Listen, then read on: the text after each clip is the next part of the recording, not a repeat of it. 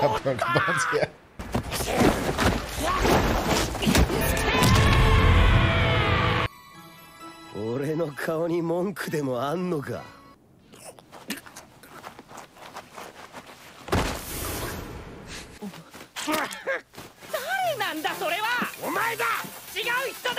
He's fucking doing shit at him. はい。あ、夜分に申し訳ありません。何かきっかけはあるんだろう。鬼殺隊の隊員ってやつが。鬼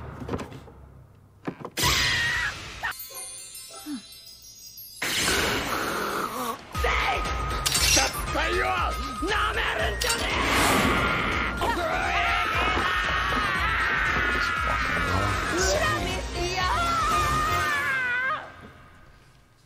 What's going on, guys? Seth and Chevy here. We just watched episode 14 of Demon Slayer. Quick recap.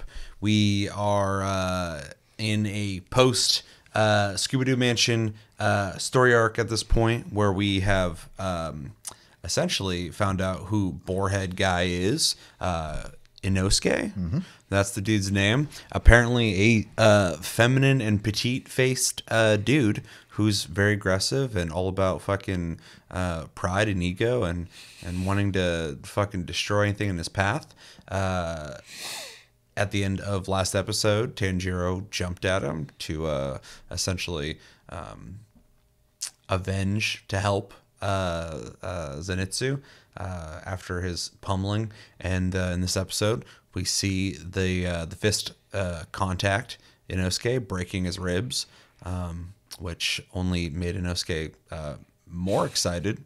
That the situation got a little more exciting for him, in which he wants to fight Tanjiro hand to hand. Essentially, getting punched by him for him was an invite to do some bare knuckle fucking fighting. Some really good animation. Some of the best I've seen in a long time when it comes to like hand-to-hand combat. We saw in this episode. It was really fucking cool to watch Tanjiro and Inosuke fighting in that scene. Went on a lot longer than I thought it would. And yeah, as that fight goes on, Tanjiro eventually headbutts Inosuke, fucking not quite finishing him there, but eventually he has a concussion that catches up with him and it knocks him out. When he wakes up, he's fucking ready to fight again, but they're all essentially cleaning the house and trying to take care of all the bodies that are in the mansion, in which he's not interested at all in helping with that, because he's trying to continue where they left off before. Funny scene where Tanjiro is essentially telling him he's not like fully, you know, ready to fight right now. He should get some rest, all this stuff, kind of downplaying him while he wants to fight, which is just every time he's kind of denying him this. You can see it just kind of like whittling him away. And yeah, they say goodbye to the three kids. They give them, well, the crow pukes up a fucking wisteria bag that is a demon deterrent, apparently. This is something that has been introduced to me at this point. I didn't know it was a thing. So that they can essentially go home and not have to worry about demons, which is nice. During the time, fucking Inosuke is in the background headbutting trees because he's still frustrated about what happened before.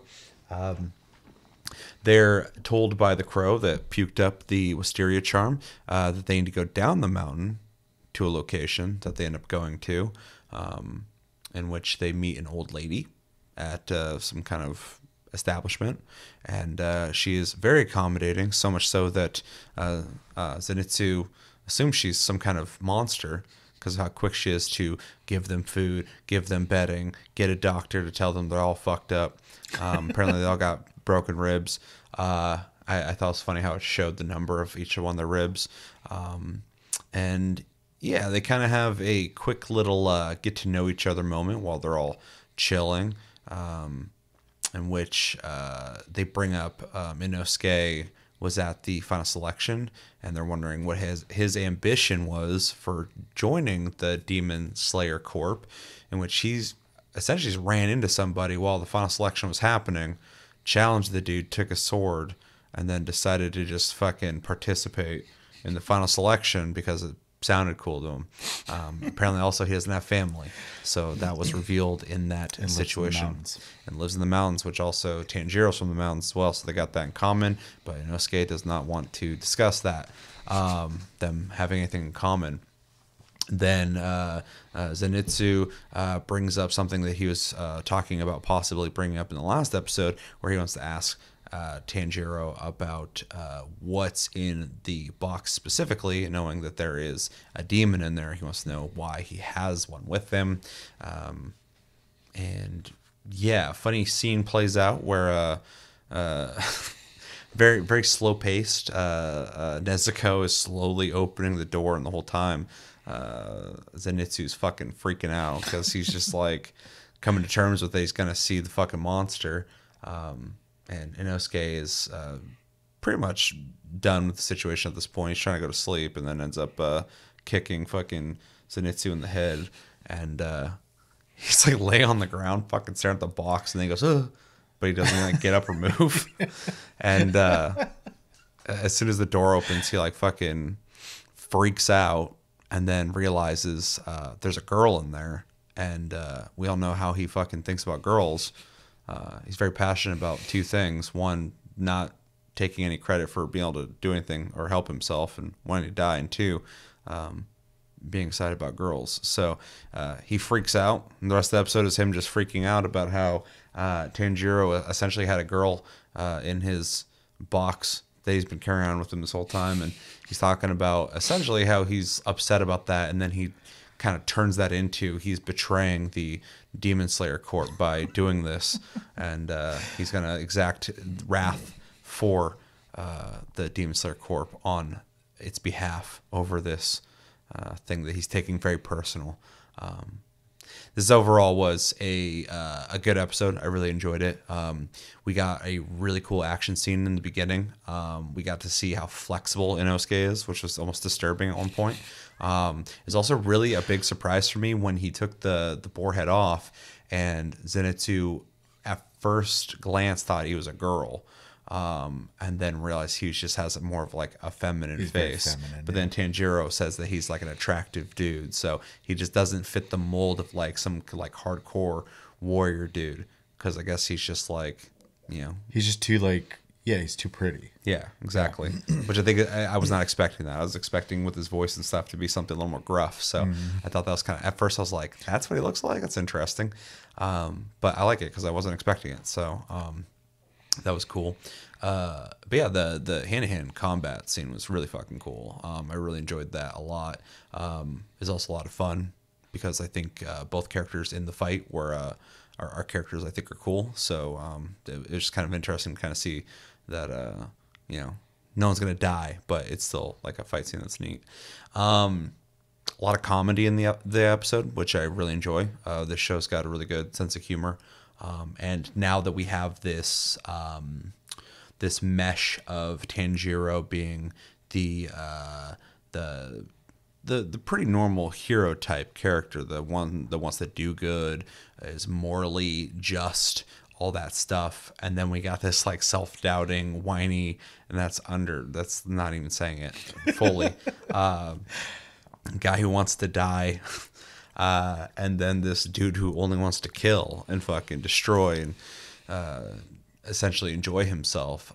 Everything's competition. Yeah. We have this really interesting dynamic of characters that not only lends itself to hopefully some cool action later. I really would like to see what it's going to be like with these three characters together. But the dynamic is a lot of fun, and the comedy is a lot of fun because they're so different as characters, which I really enjoyed in this episode. I also liked finding out a little more about each character. Every episode's kind of giving little tidbits on everybody, so they're kind of getting fleshed out over time, which I appreciate, especially in these short episodes. It's good that they're even giving anything at all in each episode.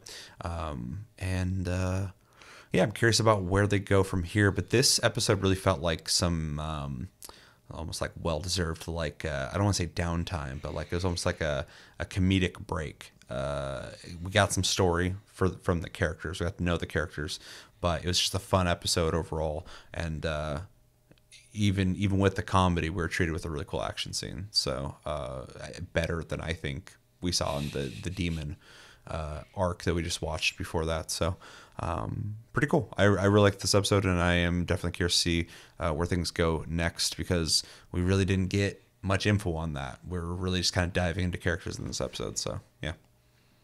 I do think it's worth noting that during the final selection process, they had mentioned that Wisteria was a repellent.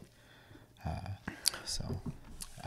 mean, I probably saw that, but at this point, it didn't click until... Yeah. I'm just bringing it up. That's why those trees were surrounding the area to keep that area safe. That makes sense.